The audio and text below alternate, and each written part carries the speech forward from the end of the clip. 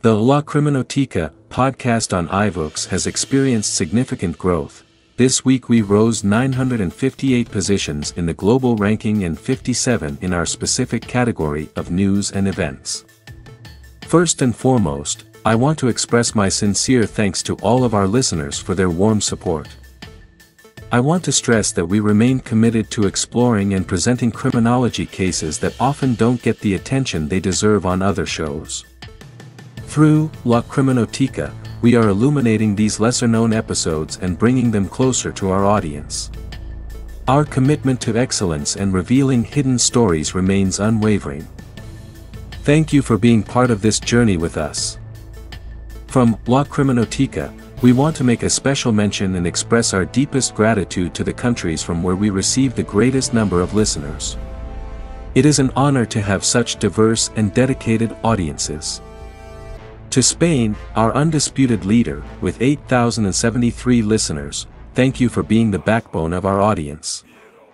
To our neighbors in Portugal, with 30 listeners, thank you for your interest and closeness. To Mexico, with 27 listeners, thank you very much for tuning in from the other side of the Atlantic. To the United Kingdom, with 23 listeners, and Belgium, with 22, your presence makes us happy and motivates us to continue.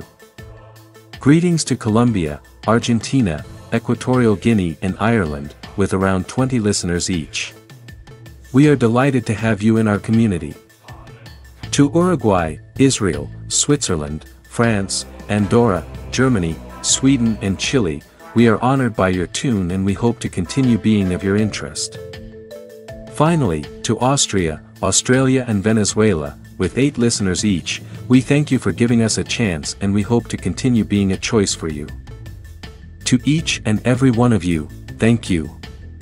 We are here thanks to your support and we will continue working to bring you quality and relevant content in the field of criminology.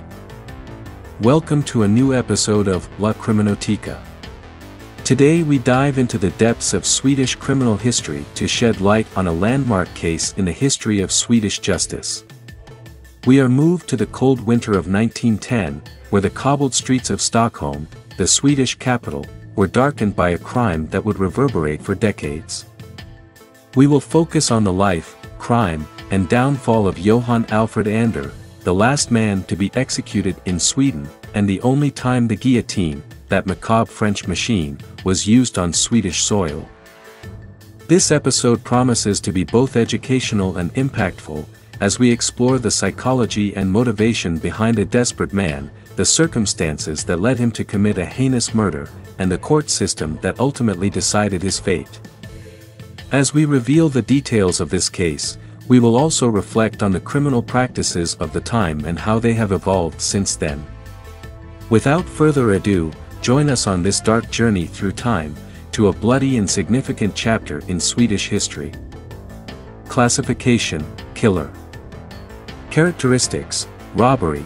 He was the last prisoner to be executed in Sweden and the only execution carried out by guillotine. Number of victims: 1. Date of crime: January 5, 1910. Date of arrest: May 14, 1910. Date of birth: October 27, 1873. Victim: Victoria Hells 10, secretary of an exchange agency. Method of crime: beating with a Roman scale. Location: Stockholm, Sweden. Status: he was executed by guillotine in Langholmen prison, in Stockholm, on November 23, 1910. Johan Alfred Ander, October 27, 1873 to November 23, 1910, was the last prisoner to be executed in Sweden and the only execution to be carried out by guillotine. Alfred Johan Andersson Ander. The murderer-thief Ander, the last to be executed in Sweden. On the evening of January 4, 1910, Johan Alfred Andersson Ander, born November 27, 1873 in V.Lagno, Justero, Stockholm County, and his wife Julia Charlotta Lander, born 1867 in Norrköping Hedvig, Östergötland County, they took the steamer Waxholm 1 from the Karlsud dock to Stockholm. Karlsud is located at the tip of the Bogesundslandet near Vaxholm, and the couple lived there temporarily, sharing housing with Alfred Ander's father, former Captain Johan Erik Andersson, born December 28, 1844 in Osby, Ljustero, Stockholm County, and Anders' stepmother, Maria Kristina Andersson. Since the summer, the Anders had been short of money. Alfred Ander had been released from prison in Västervik in early June and had been unemployed ever since. Except for a short period during a general strike, when he worked as a tram driver for Stockholm Spårvägar. But he was fired from that job in September. Her wife also lost her job as a waitress at the Lidingöbro Vardshus in Djurgården when the general strike broke out in August. The couple had to leave their apartment on Tomtebogatan in Väsastan, Stockholm. Afterwards, they lived briefly on Östermalm and on Kungsholmen. But when their money ran out, they had to move in with Anders' father, Captain Andersson, in Karlsud. The weather was cloudy and cold that Wednesday when Vaxholm 1 docked at Karlsud quay bound for Stockholm. The couple boarded the ship and Ander paid for the trip with 50 € that he had borrowed from his father. The purpose of the trip to Stockholm was to try to raise money. According to Julia Charlotta, they would try to borrow from acquaintances. In addition, Alfred Ander would try to recover an old debt of more than 150 crowns from an old acquaintance. Lack of money had taken up much of the couple's time in recent months. Ander had been to Stockholm several times since they moved in with his father and stepmother. To look for a job, visit the doctor for his tuberculosis, and try to borrow, he had said. But so far he had not been successful. The stepmother was wary of Anders' abilities, and she had told her husband on several occasions that she did not believe that anyone would lend Ander money. She was also worried that he would sign something that would cause them trouble. But shortly after Christmas, Ander had gone to the phone station on the island and called someone in Stockholm who, according to Anders' own words, would lend him 500 kroner. Then, Anders' father would receive 100 crowns as payment for a loan that he had given to his son, something that he pleased Captain Andersson, who needed to buy new boots. For her part, Julia Charlotta had contacted a relative and obtained a promise of a loan. But she wouldn't be able to receive the money until after January 3rd. And she went in part to pick him up that she was now traveling to the city with her husband. When the ship arrived, after about an hour's journey, at the Gustav III monument at Skeppsbron, next to Stockholm Castle, the couple parted ways.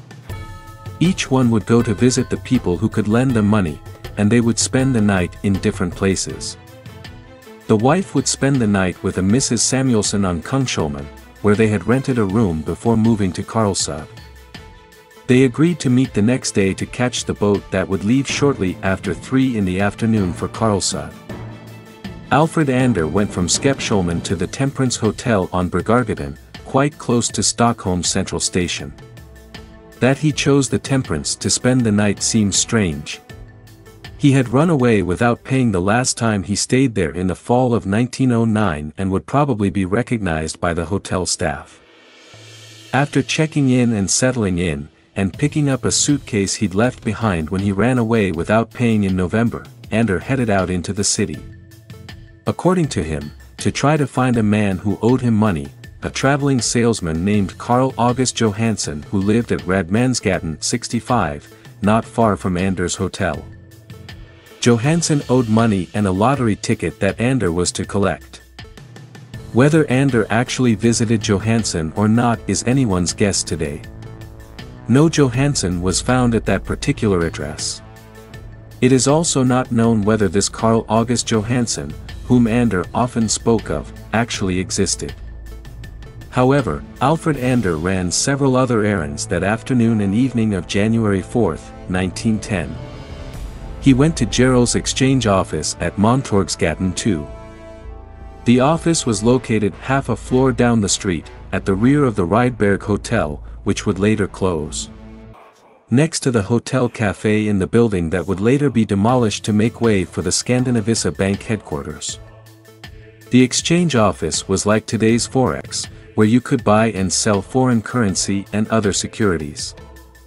The owner, widow Anna Rosalie Gerald, would later identify Ander as the man who had walked into the office that afternoon on January 4, looked around, and then, when asked for his purpose, bought a list of sweepstakes. 4, 5 or and left. Or is a currency unit of Sweden. Historically, there were 100 or in a Swedish crown, krona, which is the main currency of Sweden. However, due to inflation and other economic reasons, physical or coins were discontinued and they are no longer in circulation as of 2010. Although physical coins are no longer used, the term "hor" is still used in electronic contexts, such as gas prices or when rounding up amounts on bills. At the Gerald Exchange Office, half a floor down from the street near Mintergate, the cleaner Maria Lovisa Johansson had arrived at 7:30 and opened the bars and then the front door. She was almost done cleaning up when a man entered the premises shortly before 9. The man had a coat and a briefcase or something similar under one arm, and his hand was in his coat pocket as if he was holding something under it. Miss Johansson told the man that the office was not open yet, that it would open at 9. The man said nothing and just walked away. Shortly before 9, cashier Anna Victoria Helsten, known as Tora, arrived at the exchange office for work. She brought with her some sandwiches in a package. She put her bag in a corner and exchanged a few words with the cleaner. Then she made some hot chocolate for breakfast. Tora Helsten, 24, enjoyed her work at the exchange office. She was prized by both customers and her owner, the widow Gerald.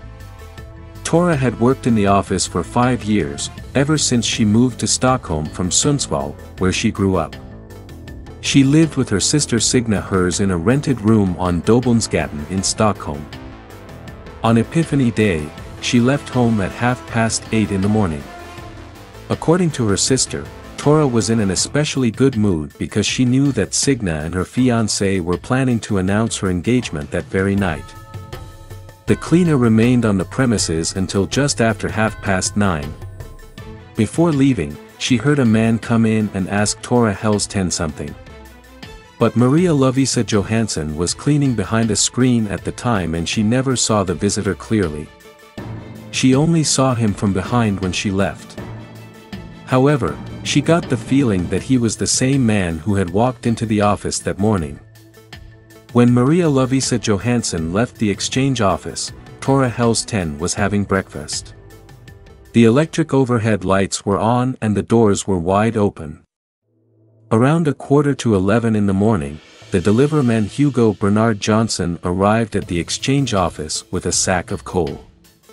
The door was ajar and he went in, but he didn't see anyone in the room. He yelled, "Hello, coal," twice, but he got no response. Johnson initially thought the cashier was out for some reason. But then he saw her feet sticking out from behind the counter and realized that she was lying on the floor. Thinking that she had fallen ill, he went out with the sack of coal, left it in his cart, and asked his colleague to come in with him. On the floor behind the counter, they found cashier Tora Helsten unconscious in a pool of blood. She didn't move or make a sound. Johnson asked his colleague to call the police and stood guard until they arrived. The first officer to arrive, Johan Adolf Lindberg, was able to quickly determine that Tora Helsten was still alive and breathing weakly. He also noticed that the door of the safe at the exchange office was ajar and that it was empty. Together with his colleague Emil Olas Den, Lindberg turned Tora Helsten, who emitted a light snore. She loosened her clothing as they both moved her body away from the large pool of blood. Lindberg began performing CPR, pressing on her chest.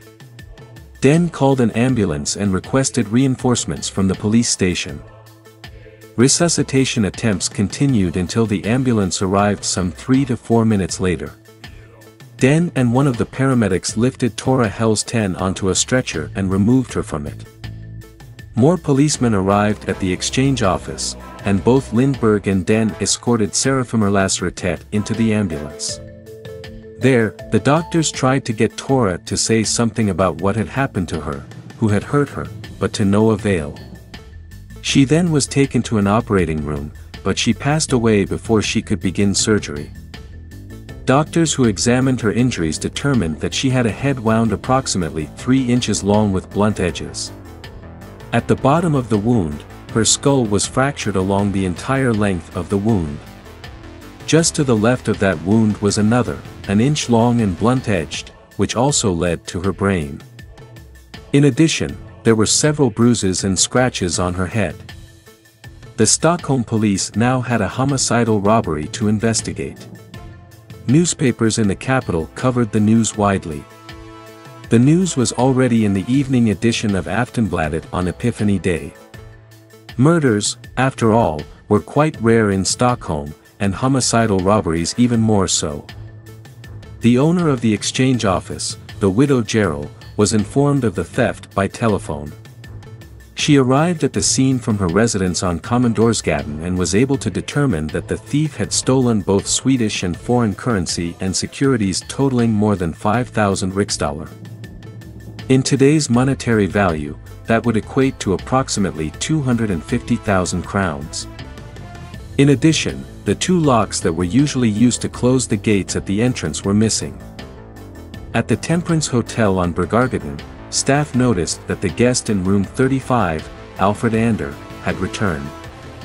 He arrived in a horse-drawn taxi and asked the doorman, Richard Ephraim Larsson, to settle the accounts, both for the last night and for the one he had avoided paying for months before.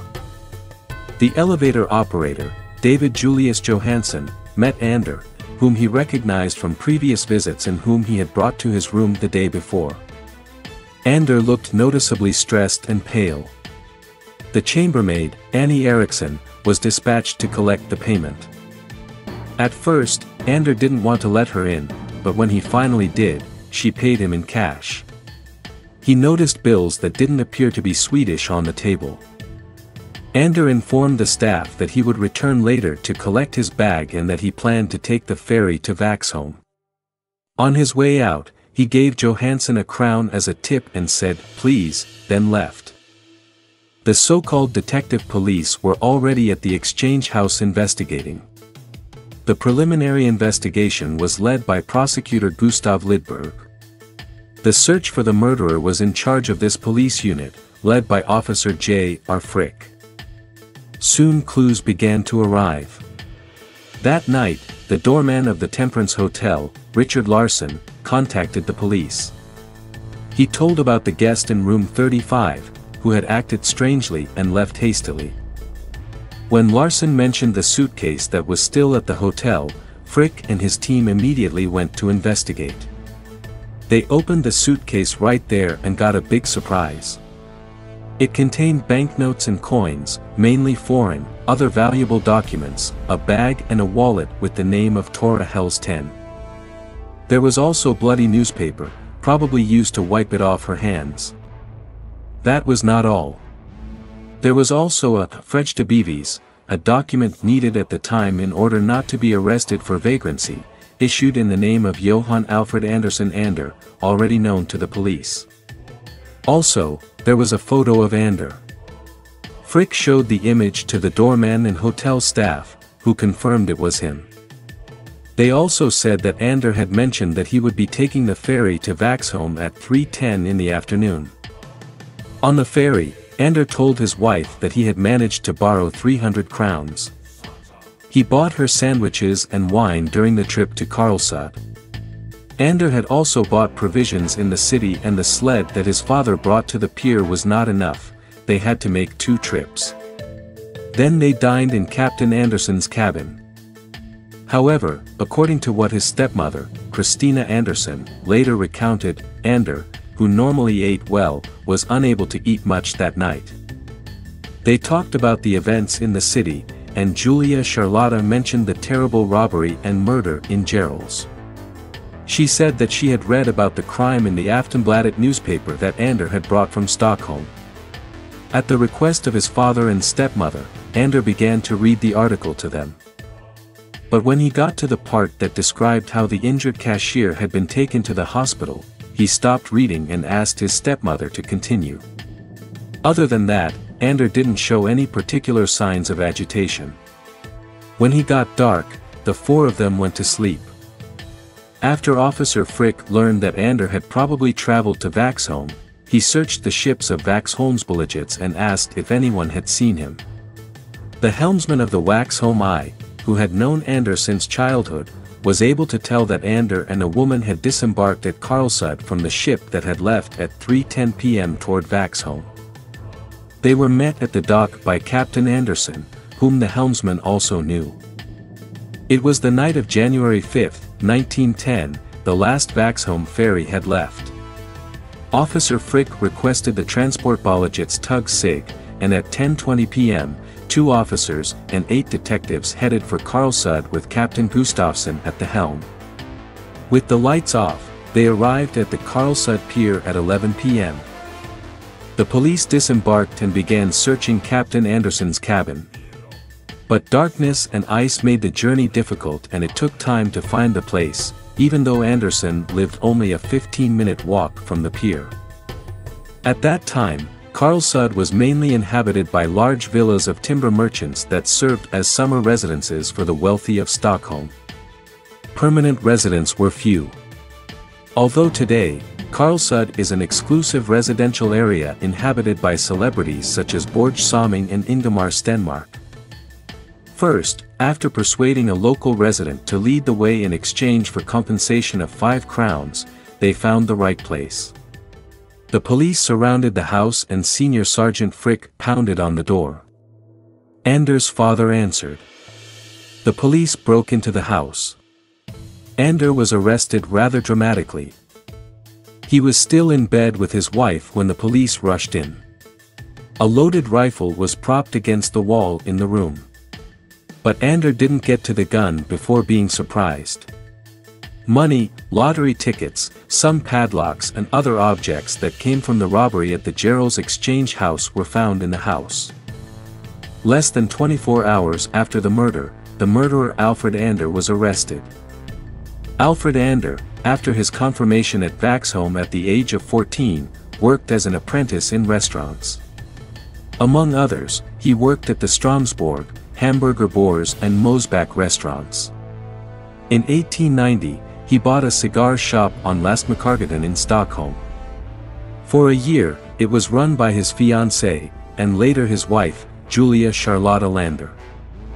After military service at Vaxholm from 1893 to 1894, Ander continued to work as a waiter. He and his wife ran the Jarnvägshotellet in Strängnäs at the end of 1898. Ander started the business with a bang, throwing parties to which the city's leading personalities were invited.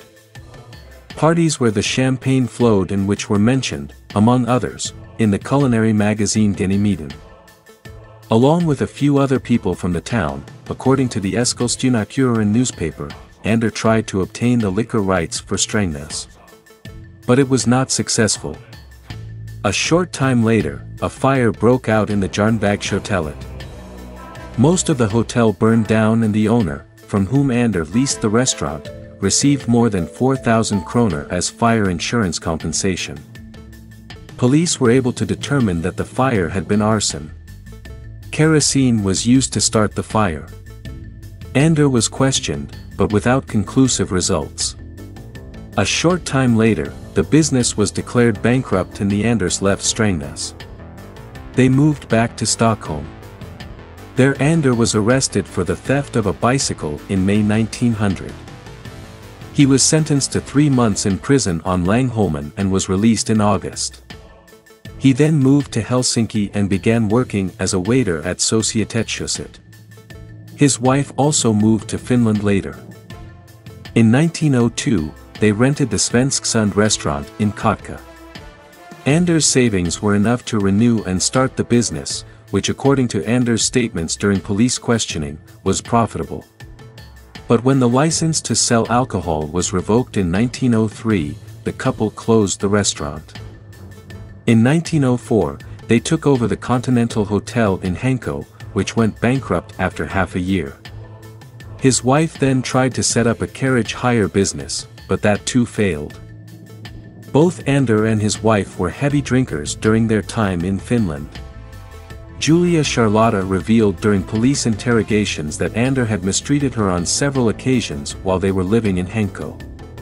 While they were residing in Kotka, Ander acquired a revolver and one night, being very drunk, he shot around his bedroom.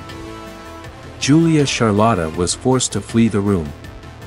When she returned later, she found Ander sitting in an armchair with the barrel of the revolver in his mouth, threatening to take his life. In the spring of 1906, the couple decided to return to Sweden. They took over the Rumforsa hostel in Östergötland.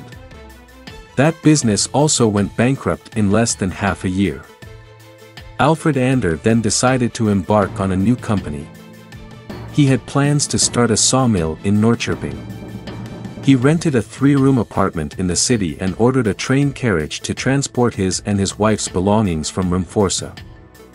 However, no carriage was available when it was time for the move, leading to an altercation in which Ander assaulted the station inspector, Sabelström. Ander was arrested and sentenced to prison again. But he managed to escape during the transfer to the prison in Linköping and fled to Stockholm, where he stole a coat at the central station. He then sailed to Finland, where he committed another robbery. Later that same year, the court in Helsinki sentenced Alfred Ander to 9 months in prison and 3 years probation. He was extradited to Sweden and sentenced by the Kinda court in May 1908 to 1 year, 2 months, and 4 days in prison. Ander appealed the sentence to the Gotha Court of Appeal, but the sentence was upheld and he served his sentence in Västervik prison. It was after midnight on January 6, 1910 when the Anders, both handcuffed, together with Anders' father and his stepmother, were taken aboard the Sig, which was returning to Stockholm. At 3:15 in the morning, the ship docked at Skeppsbron Wharf. The 4 detainees were escorted by police officers to the detective's office at Minkeden 4 in Stockholm. Suspicions about the involvement of Anders' father and his stepmother in the robbery homicide were soon dispelled. They obviously knew nothing about the couple's activities in Stockholm. On Saturday they were able to return home to Karlstad. However, the wife Julia Charlotta was detained for several more days.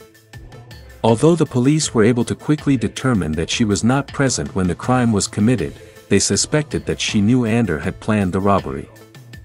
According to Aftonbladet sources, Julia Charlotta had acted very nervously during the journey with Waxholm I back from Stockholm. Both she and Ander had traveled there several times before, but rarely had the money to sit in the drawing room and eat and drink. Ander had ordered port for his wife, the best the ship had to offer. Only after Julia Charlotta had had a few drinks did she relax and allow herself to be coaxed into ordering a sandwich. However, there was no evidence against Julia Charlotta Ander. She was released from police custody on the night of Sunday, January 9. On the other hand, the evidence against her husband was numerous. Several witnesses were able to identify Alfred Ander. At around 3 in the afternoon on Epiphany Day, he had been seen outside the exchange office by a man who knew him well. 2 witnesses were also able to testify that they had spoken to Ander at around 6 p.m. the same day, while he was looking through the window of the exchange office. The office owner, the widow Gerald, also recognized Ander as the man who had visited the office on the afternoon of Epiphany Day and bought a lottery ticket. Additionally, several hotel staff members were called as witnesses to describe what they had seen on January 4th and 5th. 3 days after Anders' arrest, a janitor from a building on Drottninggatan, a few blocks from the exchange office, came to the police station with a found sweeping stick. It had been discovered on a flight of stairs around 11 o'clock in the morning on Epiphany Day. A hair was found on the sweeping pole that a medical examiner judged to match the hair of the murdered Tora Helsten. This proved to the police that the killer had used the sweeping stick as a weapon when Victoria Helsten was killed during the robbery. Around the broom handle someone had wrapped a handkerchief that turned out to belong to the architect Johan Alfred Ander, a neighbor of Anders' father's in Karlstad. Schackvist had purchased the scarf in Berlin and later personalized it with a monogram of his own design. Police were later able to determine that Ander had bought the broom at a hardware store in Stockholm in late 1909. They were also able to prove that Ander had left the paper-wrapped broom for storage at the Tysta Mari Café in Stockholm a few days before Christmas of 1909. Then he had come back and picked up the broom on the eve of Epiphany Day. A few weeks after the robbery and murder, the police also obtained a postcard that Ander had written to a woman he knew in Helsingfors. The postcard was sent in Stockholm on Epiphany Day and Ander had written, "Today I am in Stockholm to do important business. Tomorrow everything will be decided and so it will be." During interrogations, Ander was initially unable to explain why he had written what he wrote and what he meant by it. He later reversed himself and said that he had written to the woman about a planned divorce from his wife. However, no evidence to support the claim of a planned divorce emerged, either during cross-examination or during the trial. During interrogations, Ander tried to prove that he had an alibi for the time of the robbery and murder. He gave conflicting explanations about his dealings with, according to Ander, former waiter and later street vendor Carl August Johansson, whom police have never been able to locate. He also claimed that a person unknown to him had asked him to take charge of what later turned out to be stolen goods from the exchange office. He never admitted it. When police investigators confronted him with a lie, he replied, "It doesn't matter if I lie." Why Ander chose to rob Gerald's exchange office is a question that was not addressed during the police investigation. No more than the fact that the Anders were strapped for cash and all their business ventures up to that point had failed. The fate of the murdered cashier, Victoria Tora Hels 10, deeply shocked the inhabitants of Stockholm. Many onlookers had gathered outside the Karolinska Institute's morgue, where the white coffin with Tora's remains was on display, surrounded by numerous wreaths and flowers. Aftonbladet reported on January 11 how the body had been prepared for display.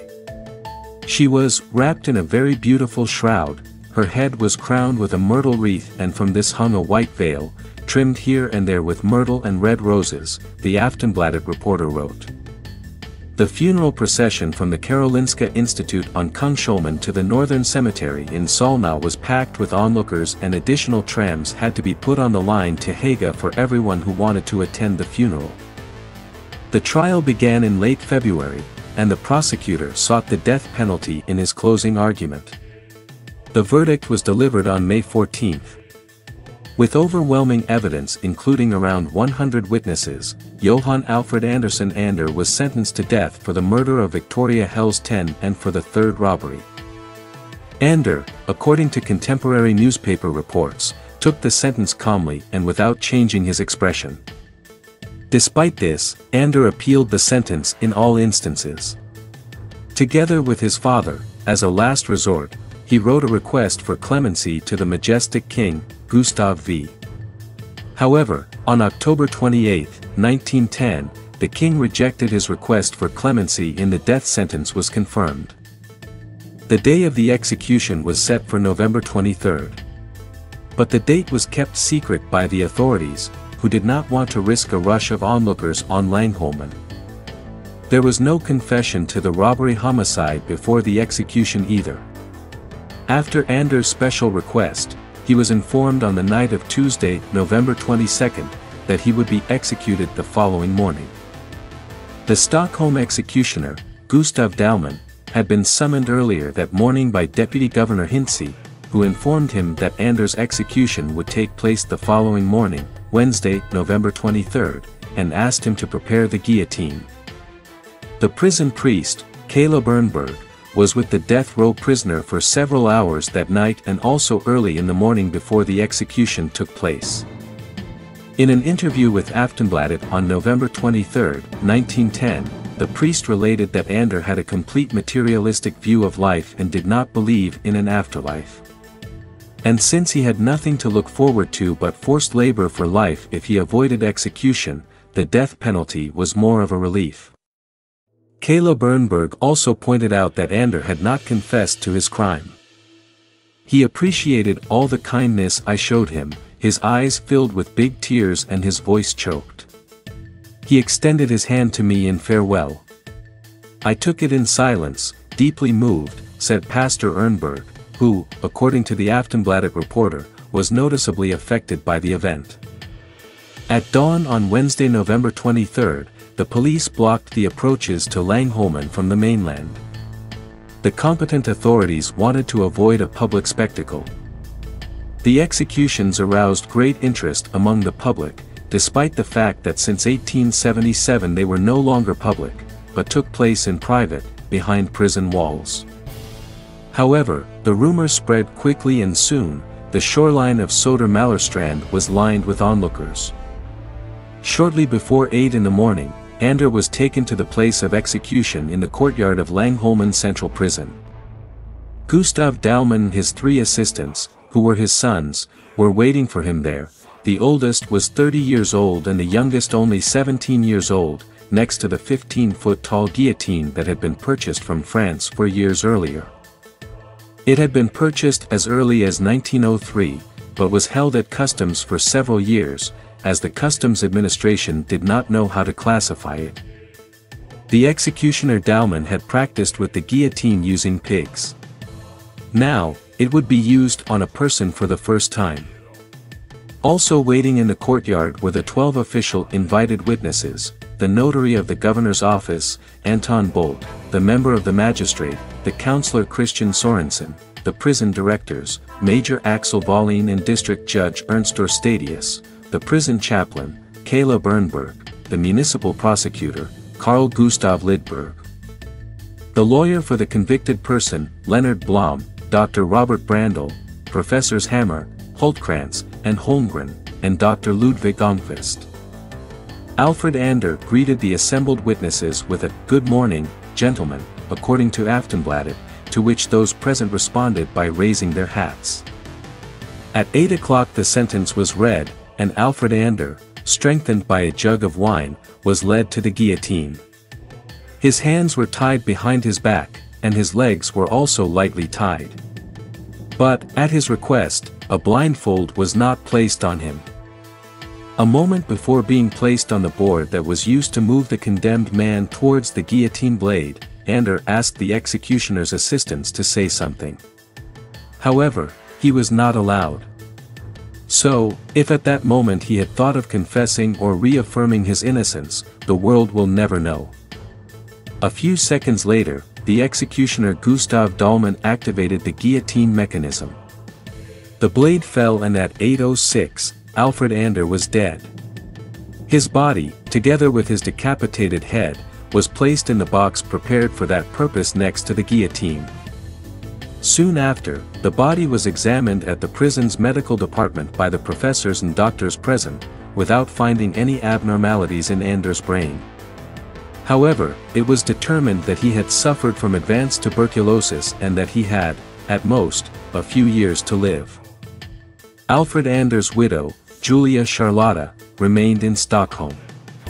She titled herself a restaurateur's widow and she initially lived in the newly established working-class suburb of Aspudden, in the parish of Brandkirka. In 1916, she moved to Katarina's parish in Södermalm and supplemented her income by renting rooms. Julia Charlotta, described in Aftonbladet in January 1910 as a distinguished and elegant woman, never remarried. She passed away on November 22, 1941, at the age of 77. In the dark pages of Swedish criminal history, the case of Alfred Ander stands out not only for the brutal murder he committed, but also for the grim honor of being the last man to be executed by guillotine in the country. His murder and subsequent trial of him captured the public's attention, highlighting the morbidly perpetual fascination society has with such heinous acts. Although Ander never confessed to the crime and took his version to the last consequences, the evidence accumulated against him was compelling.